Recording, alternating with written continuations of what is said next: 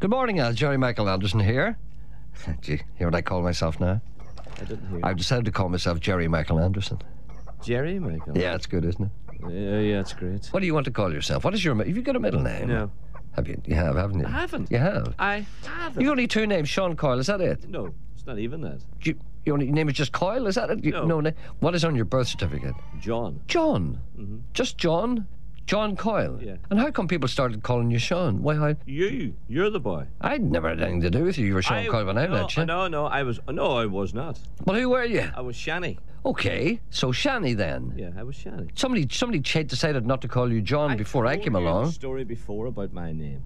No, you didn't. Yes. Well, tell the people listening now. Oh. Go on, it's important. They want another curious about you. They like you. I was to be called Thaddeus. Are you serious? Aye.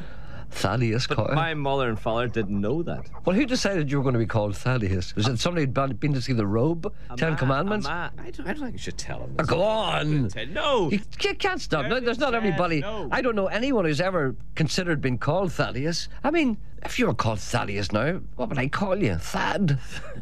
Juice? Thaddy? Come on, tell me. It was a relative of ours. A relative of yours Yes. decided... There was no name put on the child. You were lying there nameless. Yes. And a relative of yours suggested to you... My aunt. No, was she my aunt? She was nearly my aunt.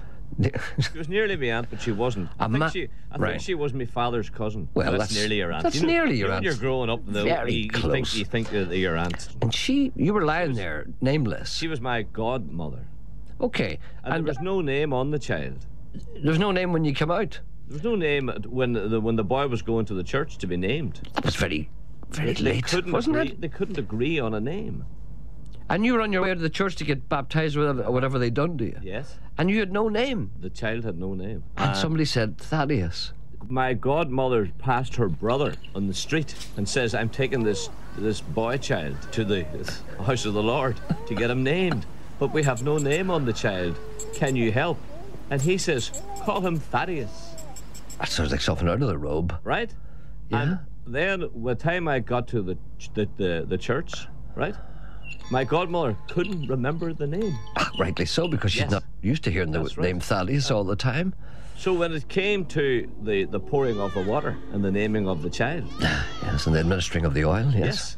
And the man in charge of the ceremony said to the godparent, what name is on this boy child? What name shall be on this boy child's forehead? Yes. And the answer there came none. And she said, we don't know.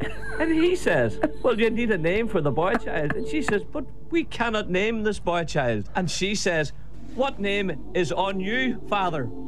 And he says, I'm John. That'll do. I'm named after a priest. Better than Thaddeus. You took an awful chance. And me lying there in me nappy. Was it full? Or not knowing what was going on. Not knowing, just lying there. Oh.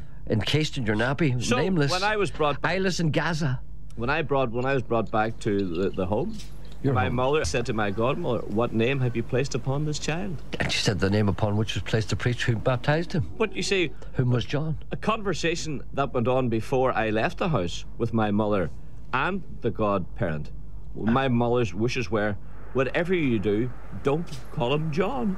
Because in our street at that particular time, there lived another 5 John Coyles. And I was the 6th. Well, what a fabulous story. I've never heard that story before. That's a really good story. I'm glad we came in here today because I'd never have known that. There, but for the grace of God, go Thaddeus.